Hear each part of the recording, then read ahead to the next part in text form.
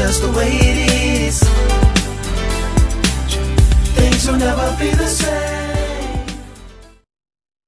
This is real black ass talk with Chris.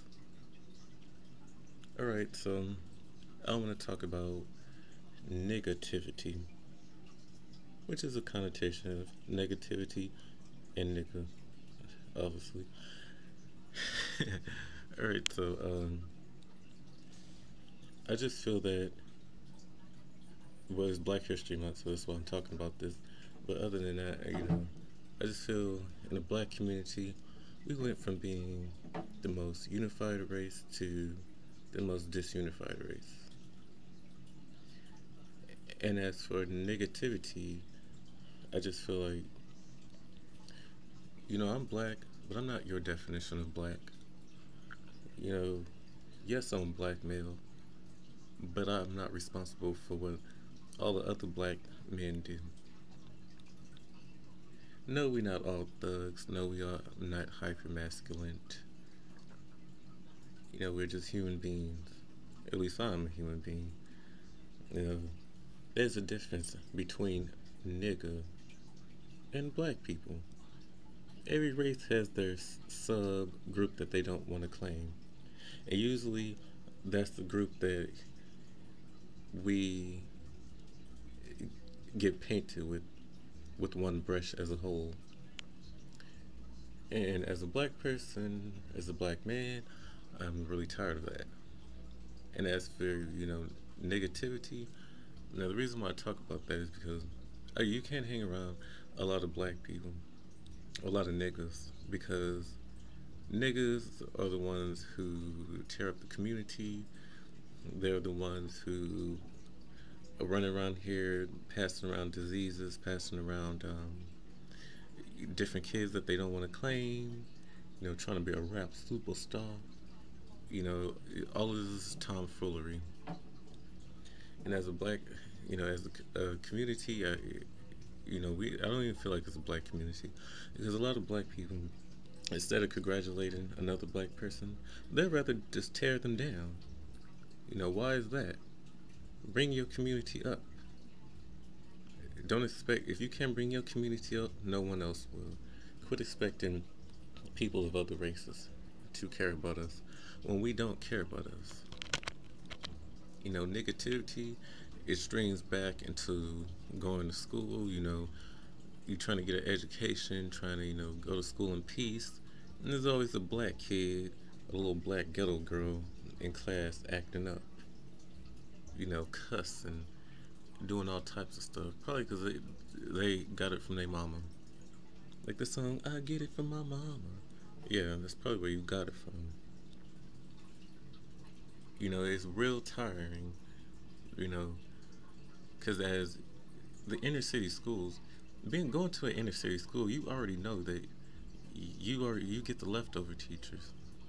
Now, some teachers, they teach in an inner city school, they're good, but most of them is like, how the hell did you even become a teacher? I could do a 3-part video talking about all the teachers that do not deserve to be teaching. But going to inner city school, no one cares. And you got these little bastards who terrorize the neighborhood, terrorizing other black kids, as long as kids of other races, most predominantly Mexican, because that's the area that I'm in, terrorizing the community. But when a cop shoots a black person, you get up in arms. You gotta be up in arms with all these, niggas that's doing wrong to the community. And most black people don't even have a problem with that. It's like, nigga, are you serious? I joke around and stuff, but this is a very serious topic. Negativity. Disrespecting your own kind. Something about, big nose, nappy hair, big lips. But anything a white man does, then it becomes cool. Like, have you ever noticed, like, in the 90s, or white women, in the 90s, like, there was a lot of weave jokes?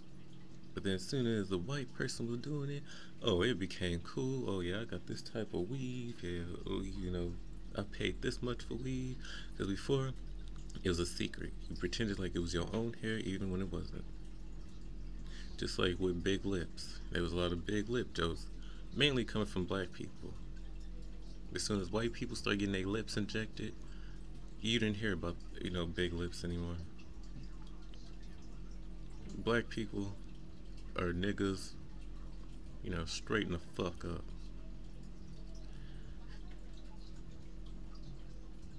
There's so much I can go into. I don't want this video to be too long, but yeah, sorry. Yeah, I just want to talk about negativity in a general, broad aspect. Get it together. Stop shooting up your neighborhood. Stop shooting up your own kind, especially over some shoes that you gotta pay $200 for. That was manufactured. Alright, in China. That you gotta get your lights cut off. Alright, anyways, comments, questions, concerns, you know where to leave them at. Anything you want me to talk about, let me know. Speak your mind, free your mind, express yourself. Like, share, comment, and subscribe. Till then, this has been your boy, Chris with the Nest, with real black ass talk. Alright, peace.